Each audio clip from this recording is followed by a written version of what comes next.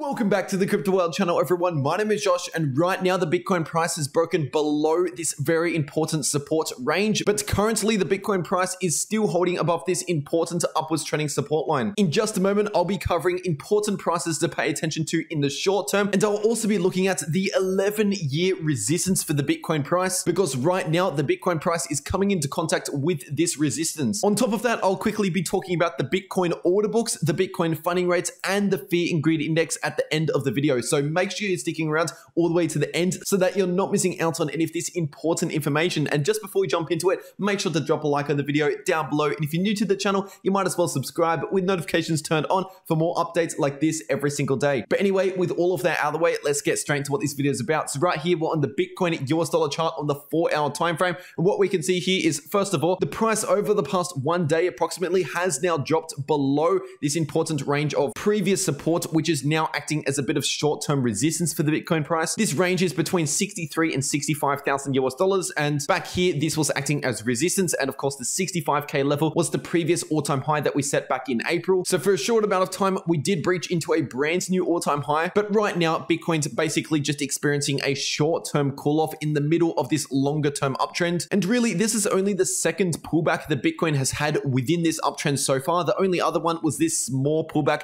that we had when we hit 58,000 US dollars and we pulled back towards around 54k. And short-term pullbacks like what we're experiencing right now are completely normal in the middle of an uptrend. And so if anything, it's actually pretty healthy that Bitcoin is getting a bit of a correction, a bit of a pullback now, because like I said, we only had one other pullback along this uptrend so far. So this is shaking out a few of those weak hands that might have FOMO'd in at the all-time high. And it's definitely shaking out a few of the over-leveraged long positions, which I'll talk about in just a moment when we're looking at the funding rates. But right now, this range is technically acting as resistance, and that really goes up towards 65,000, and then that $67,000 level will also act as a bit of resistance because that is now the all-time high. And there's another reason why that could be resistance, and that will be in the order books that I'll talk about in just a moment. So other than those important levels to pay attention to, of course, we need to look at some support levels now in case we do dip a little bit lower. And initially we have some support coming in at just above 62,000 US dollars. But if we start breaking below that support, then the next support for Bitcoin is coming in at around 60,000 US dollars,